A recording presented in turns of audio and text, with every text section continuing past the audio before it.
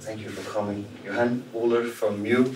Um, Johan, obviously you come with MEW in Denmark is a big band, but if you should talk about who you are and who you're playing with to the whole world. Yeah, well, I play in a we call it an art rock band, I think, is the most precise description. It's a band that's been going for around 20 years, so that's a long time.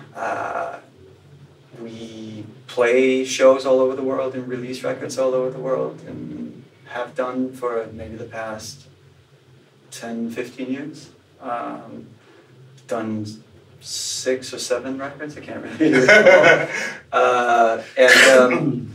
Yeah, it's just it's what I grew up with musically. So it's kind of I've only been in this band and one more band, and that's it. You know, so I don't really know much else about music than what I've learned through MEW, really.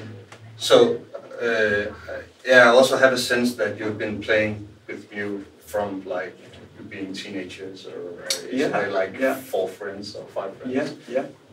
We went to school together, and like you do, you know, you start a band, or like some people do, and most of the time it'll not work out, or you know, people get other interests. But I don't know, there was something about, you know, the thing that we did that we became pretty ambitious early on, and we were shitty players to be honest. So we weren't good enough to actually play other people's songs, which sort of forced us to try and write our own, which was, I guess, lucky, because the band has sort of like a unique kind of sound and songwriting approach. It doesn't really.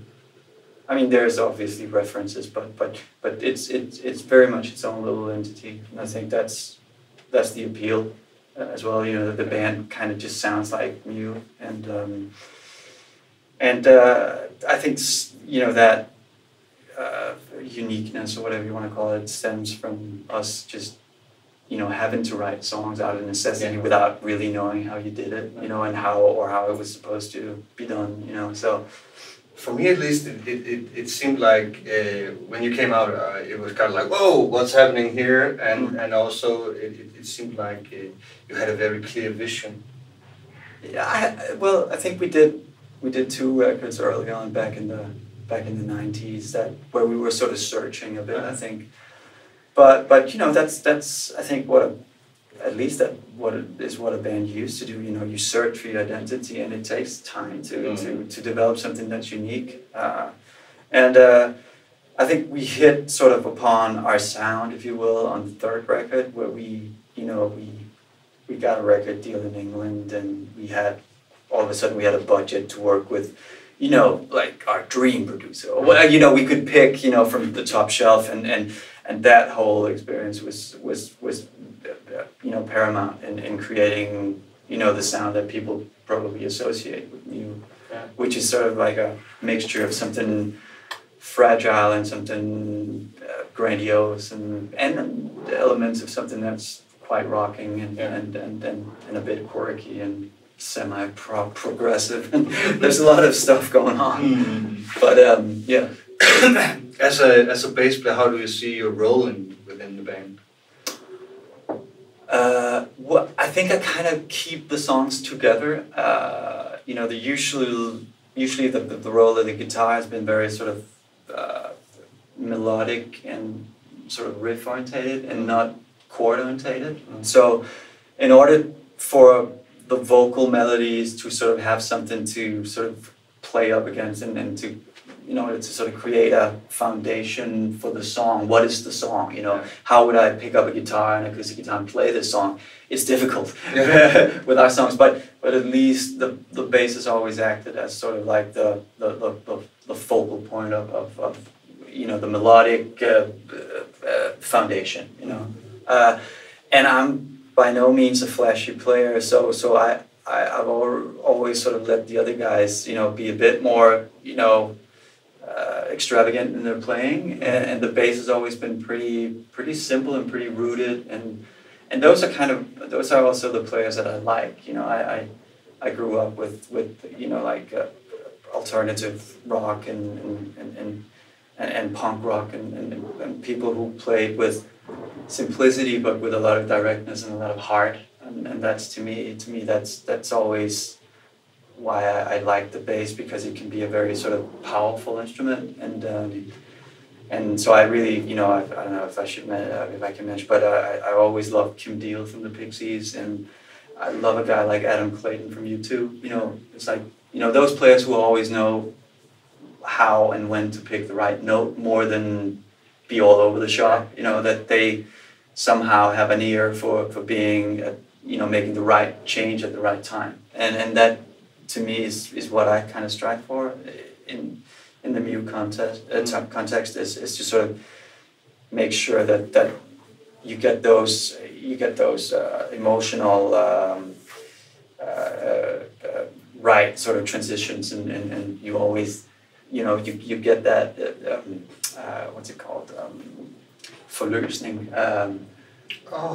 Yeah. Sorry, being Danes, by the way, talking English. No, release. That you get a certain resolve and release in the note. You know, that's important for me. But you know, both in music I like, but also when I play, that you get these, you know, resolving kind of and releaseful, or whatever you want to call it, changes. It's, as you also said, it's, you know, pretty complex songs you're writing. How do they come up? How do they appear, and how do you work with that? Because you're the structure is really long and complex. It's not just, for me, it seems like not something that necessarily comes out of a rehearsal room, but it seems like someone. But no, that's actually the case. You know, it just takes a very long time. No, but I think that has always been how we wrote 90% of the records. Okay, so a band effort. Super like primitive jam-based writing. You know, and I think that's why it ends up sounding, you know, like it does, you know, at least on some of the sort of our you know, more sort of known songs or whatever. Is that fact that sort of 4 people chipped in, and it probably wouldn't have sounded the same if one guy had come up with it. Yeah. I think some of that weirdness or that sort of uniqueness stems from 4 or 3 or however many we are in the band at that time, but that people chip in with their vision of what is logical at the given time, you know, and that creates this, you know, that 3 brains or 4 brains act better than one, you know, and then and I think there's a magical element to that when it works. You know, I'm not saying it's for everybody. I'm not saying it's the right way to work, period. But I'm just saying that works for you guys. Yeah, it works for us, and when you get those, you know, 4 brains working together, you know, it becomes this creature that no single person could have come up with, and I kind of like the idea of that from an artistic point of view.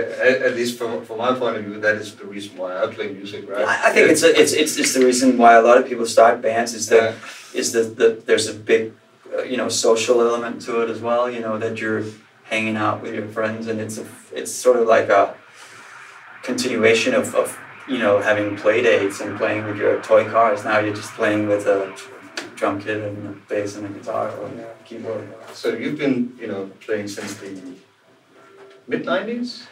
Yeah, early 90s. Early 90s, yeah. And now it's 2016. How do you know, stay fresh? I think it's just because it's fun. I like the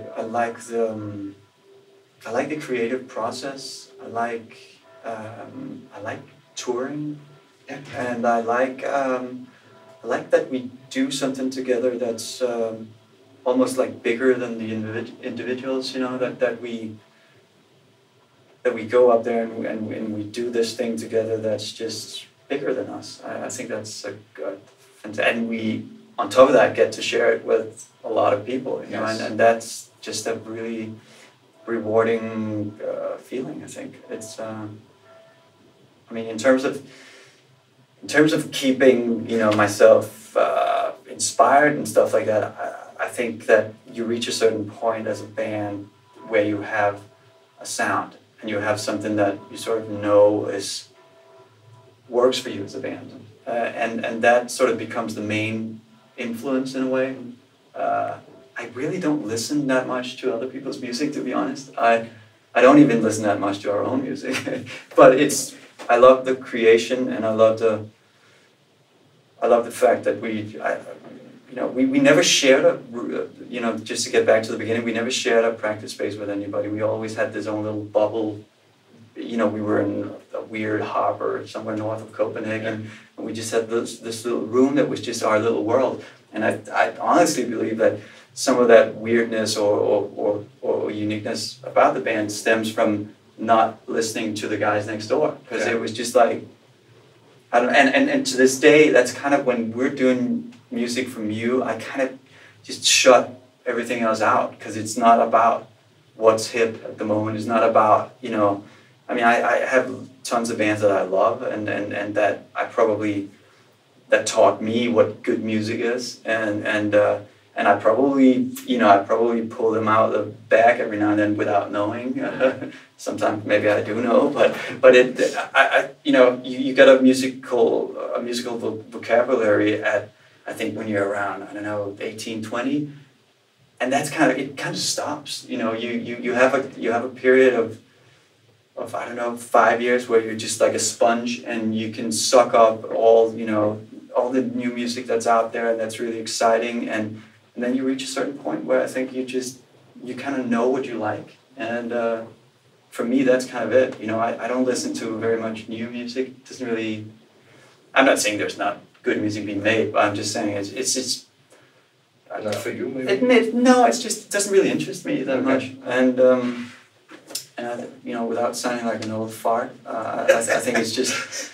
I just kind of know what I like, and I kind of know what I'm good at and what I'm not good at, and that kind of becomes the main influence, I think. And I guess it's also one of the benefits of getting older. Yeah, I guess you just at some point you figure out what it is you like. At least I hope. Otherwise I would be really confused, I think, and I don't like being confused. So knowing what you like and knowing what you want to do and what you want to aim for I think is crucial when you create something. You got to have some kind of vision of what you want to do, because these days technically everything is possible, and you kind of have to. I don't necessarily think you got to limit yourself in the creative process, but I think it's a good thing that you have certain creative boundaries that works for you. So just to skip to something else, you're in the making of a record, or yeah. So how's that going? No, it's going great. We've written a lot of songs and we're demoing them. Which is something that we haven't really done for the past 2 or 3 records. No, the past 2 records we didn't really do demos, and it's actually kind of fun to get back into that. That's something that being on the road teaches you, that you need to be able to play these songs if you're a rock band. At least that those are the songs that you end up playing again and again and again. Are the songs that feel good when you play them, and so you can create something really intricate in the studio, but if it sounds shit when you play it, it's not going to be played. So I think that's one thing that we learned from this past year of touring, that it's just cooler if it sounds good already when we create it. It'll just be a song we'll be happier about. So demoing is going on, and it's going well. That's great. Just to finish off this interview, do you have any advice for an inspiring young cat that is trying to becoming a pro? That kind of.